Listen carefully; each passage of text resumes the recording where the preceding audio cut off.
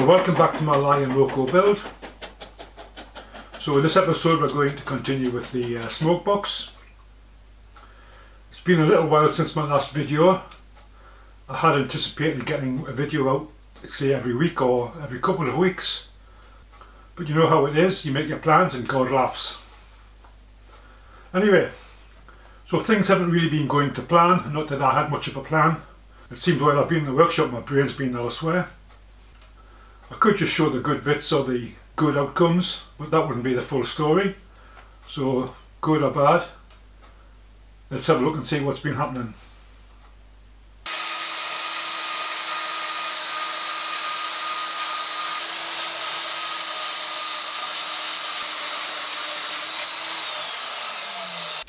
I'm busy making the side plates for the smoke box,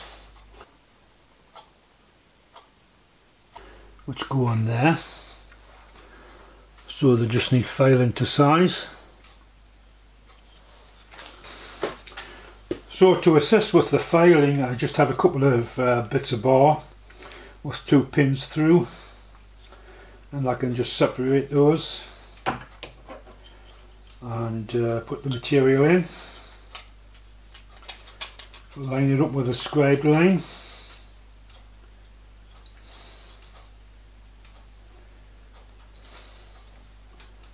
And once it looks okay, put it in the vise.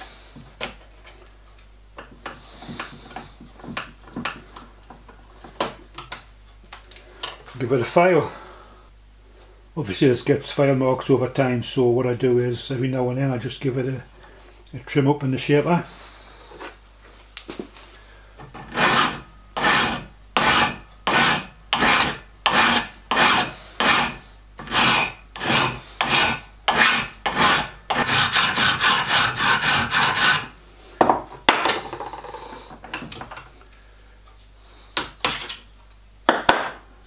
Okay, so we'll give that a try, see if it fits. So it has to fit between the frame and the edge of this recess, and it should be flush with the side of the frame.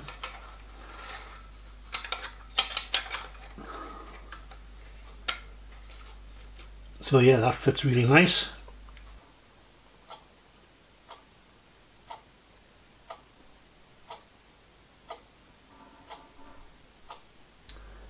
Pretty good. So it just needs filing to length. Now we need to look at making a backing plate to go in here.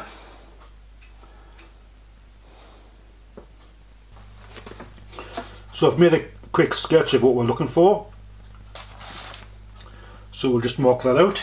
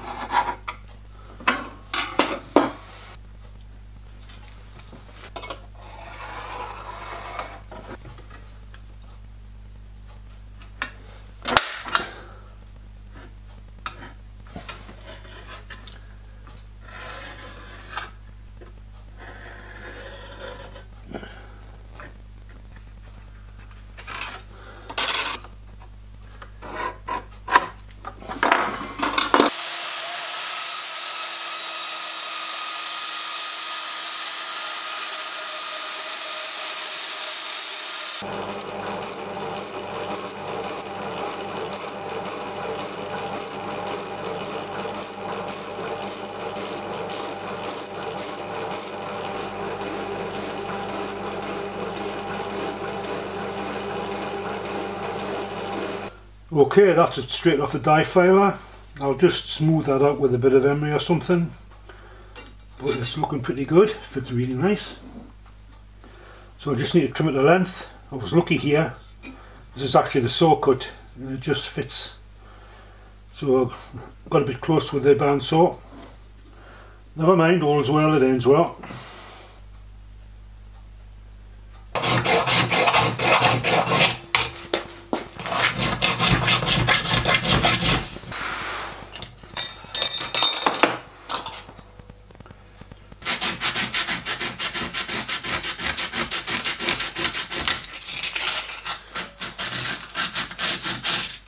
So I did put this in the milling machine and machine this face back 180 degrees, depth being the thickness of this sheet.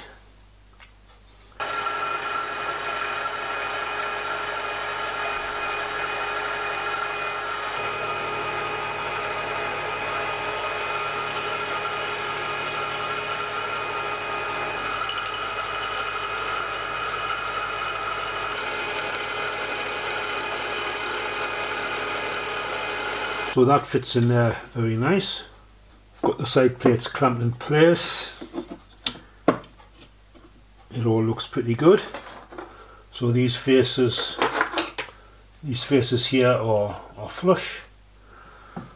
So when you look at the photograph of the engine, there's like a flange on the end of the boiler which rivets to the smoke box. So you can see rivets around here. So I'm going to make a ring around here and put some artificial rivets in.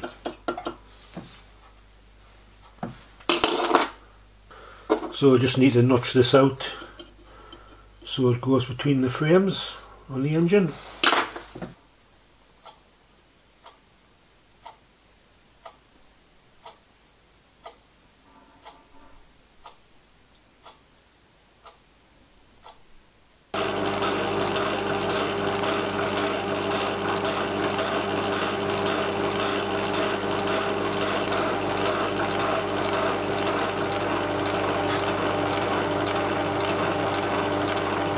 Okay, so I've got it taped in place just to see what it looks like, and it's fitting perfectly well. So that's it with the boiler removed. So it all fits quite nice. So when you look at a photograph of the full-size engine, the sides of the smoke box are in line with the cylinder, or the sides of the cylinder. So that's what we've got here. So that's all well and good. Also, when you look at the photograph of the original engine, the end of the boiler appears to be flanged and then riveted to the smoke box. So to simulate that, the idea was to make a ring, put some fake rivets in here and then fix that to there. However, it's not really going to work out. This distance is too thin. I thought I might get away with it. We do have some cladding to go on the boiler, which will be about 2mm. So it's not looking good. Not if we want to simulate this flange joint in the boiler. Now this smoke box is the width of the inside frames, and it's 4 3/8 inches. However, when you do look at the drawings, it does say this smoke box should be 4 5/8 of an inch diameter or width. So I'm 1/4 of an inch or 1/8 of an inch aside short. The other thing is that when I made the wheels, I didn't exactly make them to the drawing. I followed a model engineering handbook. So my wheels are a bit wider and a bit closer together on the inside. So there's less clearance between the wheel and the smoke box. So all these little things are accumulating. Also, if I did make this bigger diameter, it wouldn't line up with the sides of the cylinder or line up with these inside frames. It would stick out, which wouldn't be right. It wouldn't look right. So, you know, the plot thickens. So what I've decided to do anyway is I've got about 4mm or 3/16 of an inch clearance each side here. I've decided to increase the width of the smoke box. Does mean it'll be closer to the wheels, which won't exactly look quite right, because at the moment when you consider this against the actual photograph of the actual engine, it looks about right. Anyway, we have to make compromises.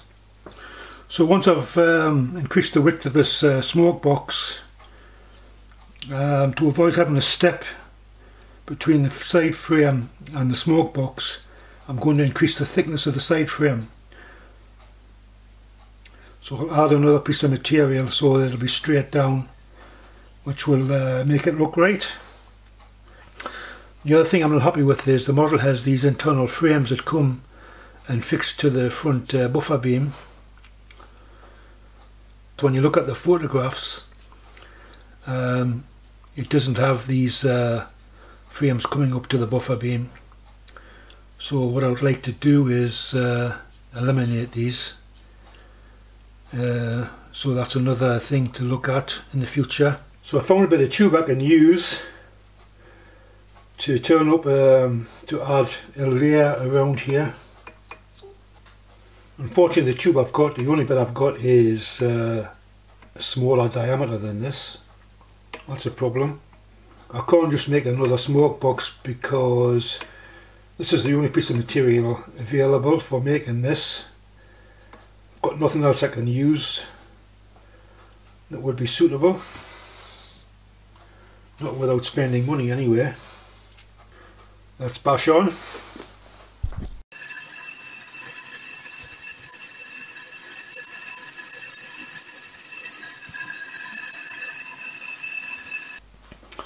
Okay, so I've turned up the tube, or I've bored it out anyway, and the thickness now is 2.7mm. I was aiming for 2.5, but that's near enough. I said it is smaller than the smoke box diameter. So the idea is to cut a section out of here and expand it and see if we can get the internal diameter to match the OD of this. If I can do that, that would be great.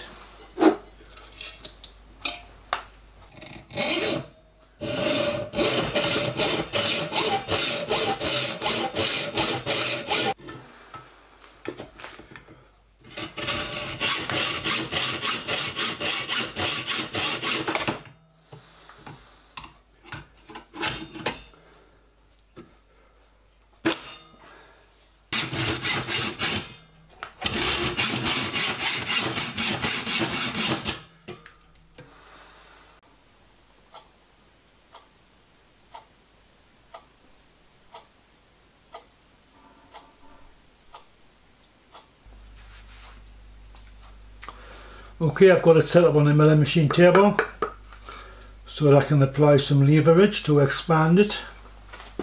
So we'll give it a go.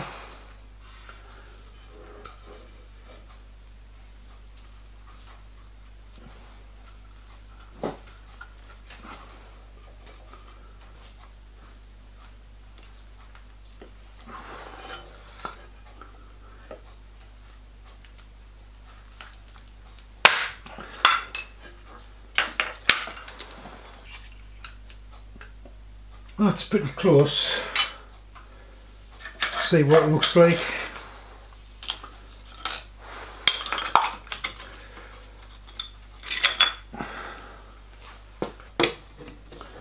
It's pretty much there over the top section, but the sides need to come out.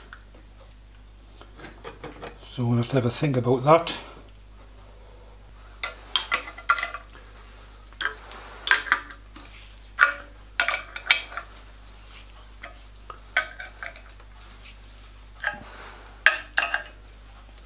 So I have done a bit more manipulation off camera actually. It's not looking too bad. So we've got a bit of a little bulge here. So probably there actually.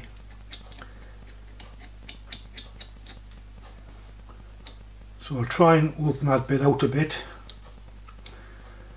When I put it under this bar, it'll have two surfaces, two edges in contact.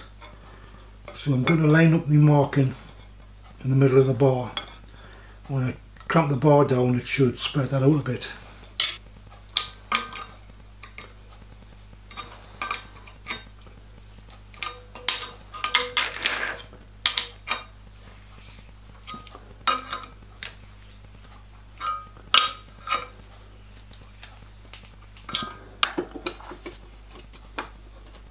That looks pretty good.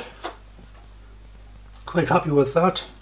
So I've just made up a wood side plate and put it in place to see what it looks like. Unfortunately it's really too close to the wheel. I mean there is clearance, would work fine, but it just doesn't look right.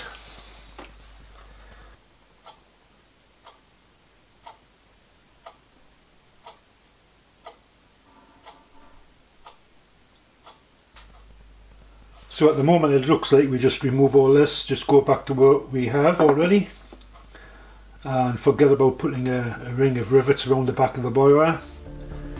It's a bit unfortunate, I would have liked to have had that feature.